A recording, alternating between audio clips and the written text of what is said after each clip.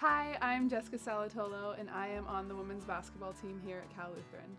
Jessica was born on April 27, 1995 in Orange County. With the support of her two younger sisters, Maggie and Annie, her parents, Shannon and Alex, and her grandparents, she has been a successful basketball player for the past 11 years. Her love for the sport came at a young age. She started becoming a basketball fan when she was 6 years old, watching the Lakers. My dad just had the Laker game on in the house, and I saw Kobe playing, and I was like, oh my gosh, who is this? I want to play this sport. He's so good. This looks so fun. Yeah, so I would say Kobe Bryant was the reason why I wanted to play basketball. She has been part of many leagues and teams over the years. I started just at my elementary school, so just like kind of rec, I would say. And then I played NJB, which is also just like a general rec for like the community or whatever. Then I moved up to club in 8th grade. It was my first year playing club, which is kind of, you travel more, you play in big tournaments. And then I played high school, JV, varsity, and then college. So basically, after rec, once club hits, it's way more serious, and that's people who play club really want to play at higher levels in high school and college. Throughout the years, she has developed countless friendships, even some dating back to her early days. Team relationships are the best. All of my best friends, pretty much that I have made through basketball. Taylor Messick, she's on my team now. I have only been on one different team with her my whole life. My best friend from home, Sydney, I met her in high school for basketball, and all my best friends are basketball players, and yeah, so all the friends I have made are through basketball, which is so important to me. Although Jessica has always loved basketball, she has had times of frustration and doubt. In high school, I had this one coach that sticks out for sure. He was always out to get me, I felt like. It was my first year playing in high school. It was freshman year, I was on JV, which was a big step because I didn't play freshman basketball. I went right to JV. So he was always out to get me. Like, everything I did was wrong in his eyes. I would go home crying almost every day to my dad after practice.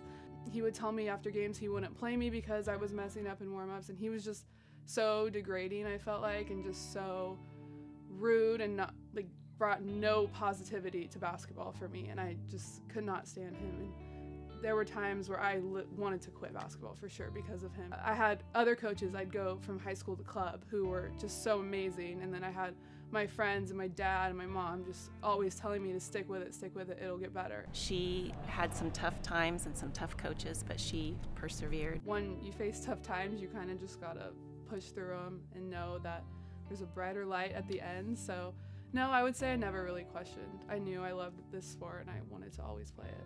After her high school career came to an end, she decided to sign with California Lutheran University. Jessica has been an impactful and game-changing player for the Cal Lutheran Regals over the past 4 years. She even scored her 1,000th career point.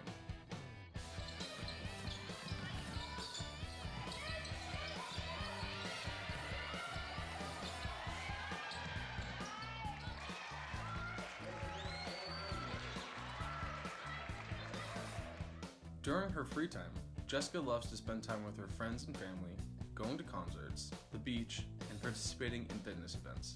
I love to hike, I love the outdoors, anything with like physical exercise I love to do. I love to run, and me and my dad do these big races together. It's called the Ragnar. I've done Ragnar 2 times. It's this race from Huntington Beach to San Diego, and you're on a team of 12 and there's 2 vans. It's kind of like a giant relay race. So you're running for literally 24 hours straight. Someone on your team is running. It's a crazy race. It's a huge commitment, a lot of training beforehand, but it's so worth it in the end. Her family are her biggest supporters dating back to day one. My family's support is for sure everything. My dad, I don't think he misses a game. Yeah, I think there's about maybe 10 or 20 games that we've missed in all her whole career of basketball. So yeah, it'll be hard for sure. It's probably been 5 for me over hundreds and hundreds of them. He'll travel, both my parents, they travel to all our away games. They come all the way from Orange County to Thousand Oaks. My grandma and grandpa too, they're at so many games. It's crazy that I have such good support, because a lot of people who come from far away don't get their families at their games all the time, and I'm so lucky to have them at every game. Like when they're not at my games, it feels weird, and I want them there, and it's really nice. Jessica will be graduating this summer with 11 years of basketball under her belt, but plans on pursuing other careers not linked to her sport. I've always been interested in kind of the entertainment industry. I'm also super passionate about fitness and health, so maybe go towards that industry. I'm open to a lot.